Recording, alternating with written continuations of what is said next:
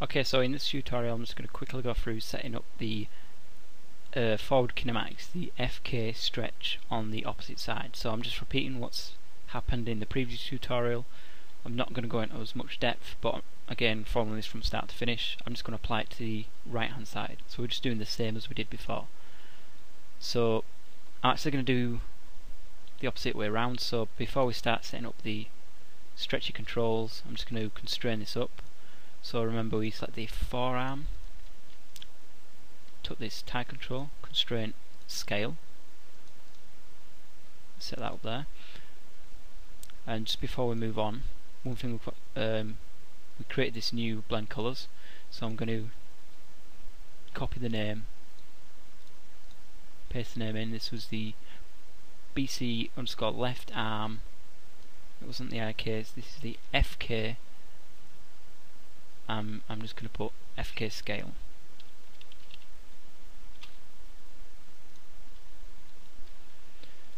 Just so we're keeping everything consistent. Okay, so now what I'm going to do is we're going to do the last part of the tutorial because we've already got the graph sort of figured out here. So keeping it fresh in his heads, I'm just going to go graph inputs and outputs of the group. So I select the wrist, press up, graph the inputs and outputs, rearrange it again, so the sort of order we had. I don't have to arrange it as much because it didn't really rely on these blend colours that much, so I wouldn't really have to. But it's a good idea just to get it set in your head so you can sort of understand what's going on. So we get this tie control. It's going to be, so the tie control, get that at the top, is going to be putting its scales into the wrists group. So to do that, it used the blend color node. So I'll click blend color to create one. I'll paste the name in because I copied it earlier. So this is the right arm FK scale, and then what we're going to do is take the scale of, not the shear, the scale, take that to color 1. Make sure we set color 2 to 1, because if we use a 0, that's going to put in a singularity and it'll screw that sort of part of the arm up. Take the output of this blend color over, and we'll put the output to the scale. So we'll put it to all the scale of that group, but really we'll only be using one of the scales because we'll only be scaling along X. And then remember, we took the global IKFK, put that into the blender. So when it's in FK, we want the FK blend to be on. So I take the right, put it into blender. Okay, so that should be working now. So you can see as we're scaling this joint up, it's moving. We are getting some stretching, but we just want to see this control move at the moment. Any stretching that's happening here, if you remember, is happening from the FK, because this control is physically moving out, which is physically moving that measurement tool, which drives the IK stretch system. So if I set this back to 1, we can actually see we're moving the control, but we haven't got the scale set up yet. So the scale's not working yet. So I'll switch this back on, and we'll go ahead and start adding the stretch. So what we did was, I'll take this wrist control, graph the network, because I know the wrist control is connected to that switch, that stretch.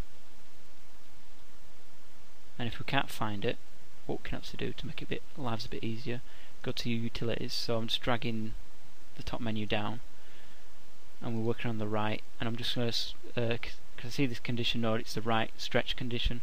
I'm just going to graph the inputs and outputs of that, just so we can get back to that stretchy graph quite quickly.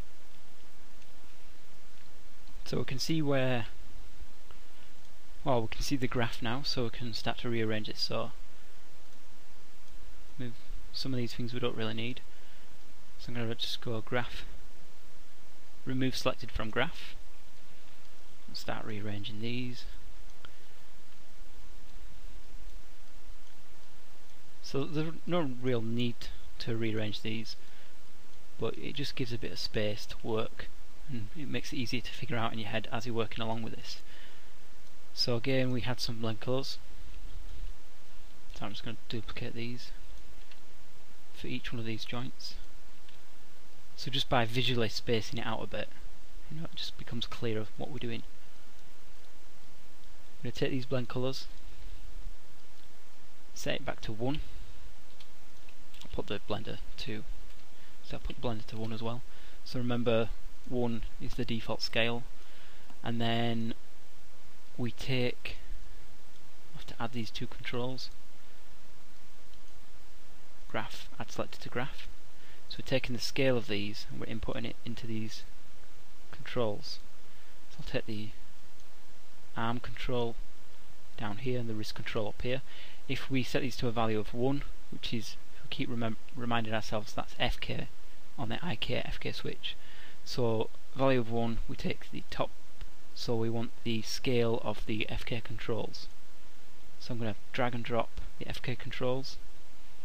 I'm going to take the scale, colour 1, and just make sure that that's the correct joint, that's the arm joint, yep. And we're finishing on the wrist end, so we're not actually, if we remember, the wrist end is just there as a placeholder to, you know, hold that position of that. Oops. Make sure we reset these to 1. I mean, a lot of the time it doesn't actually affect the rigs. If we inputted this into the joint would snap to that scale, but it's always a good idea to make sure we're in like the T pose, the default pose, before we start hooking things up, especially with constraints. You know, you might have like maintain offset on, and it won't snap even though it's got some sort of value in there.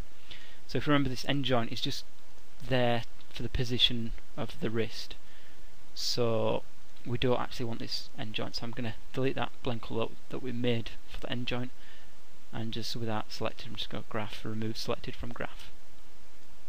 Okay, so these are the two elbow joints and then the forearm twist. So I want the scale to go into all three of these, so I'm going to take the scale, colour 1, and again with these two, colour 1. Okay, so now I'm going to do the connection edit still up. I'm going to select the first blend colour, reload left, select the next, reload right, and take the output R, put that into the scale.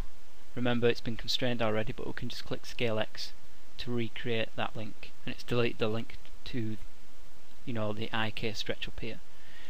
Do the same here, reload left, reload right, take the colour R to the scale X, reload left, reload right, colour R to the scale X, reload left, reload right, scale X. Okay, so now we've got the colour 2 in here, which we're going to set to the IK stretch. So the top one we're working with FK, and actually we could go ahead and test this. So now we can see stretching in, squash and stretch with these. We're now working, and we can see, because we set that wrist up at the start, in the last tutorial we set it up at the end, but in this one we set it up at the start, we can see the wrists following along, so that's working perfectly. Okay, I'll set the scales back to 1 on these. So the last thing we need to do is reconnect the IK up, so I'm going to drag and drop other, I'm going to take the output, colour 2, output, colour 2, and colour 2. Okay, so that's everything in there. What I'm going to do now is search for the name we used for the last one, which was the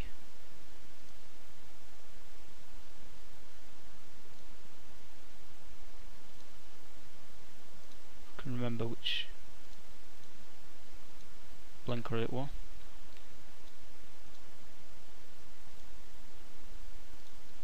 So we rename these.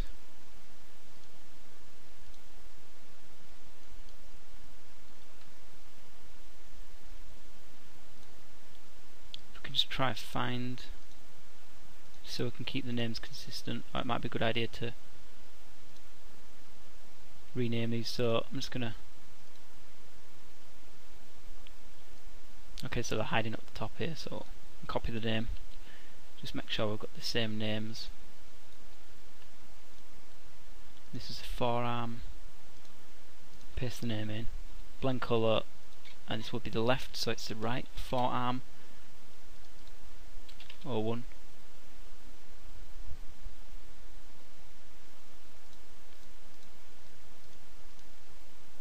Actually, it's these names here. So the left forearm twist. Copy the name. Paste it in. The right forearm twist. Next one's elbow B. This will be the right elbow B. Elbow A. This will be the right elbow A. And the last one, FK switch, and this was shoulder.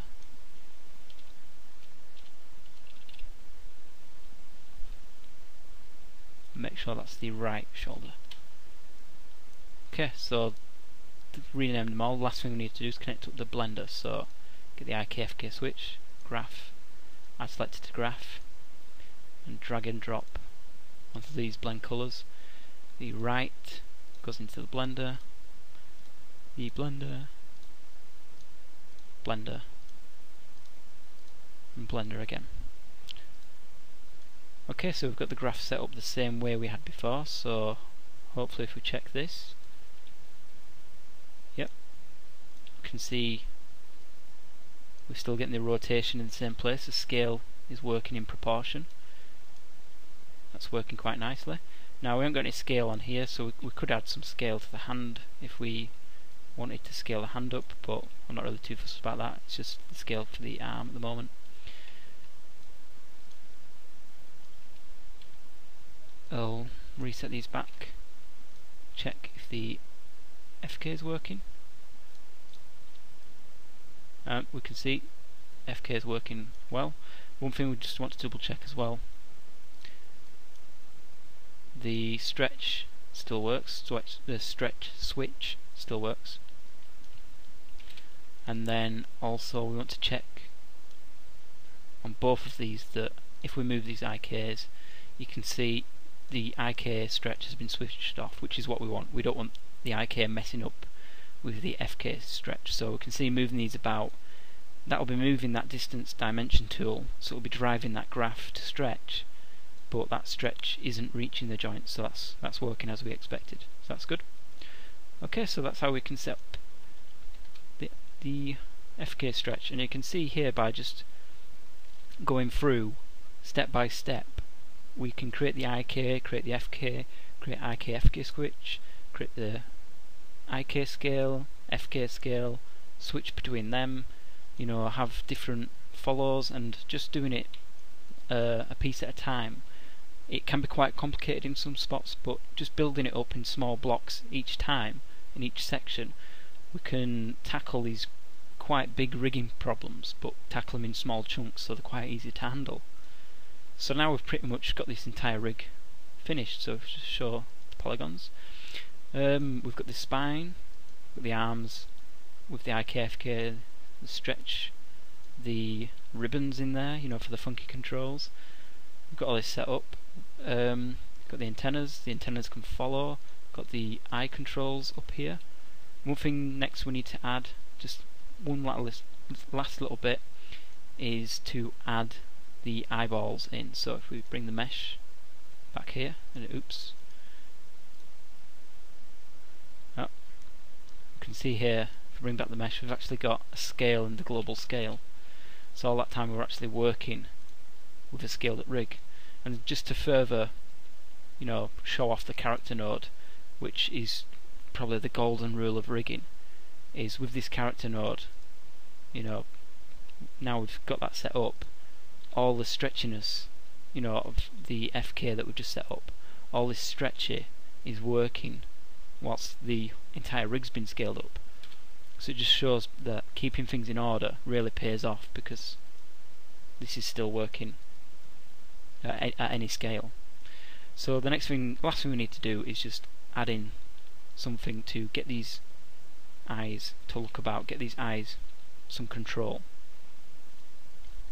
And then we're going to leave this rigging tutorial off at that point, and then this rig, if you guys are interested in facial animation, is going to go off into the facial animation tutorials.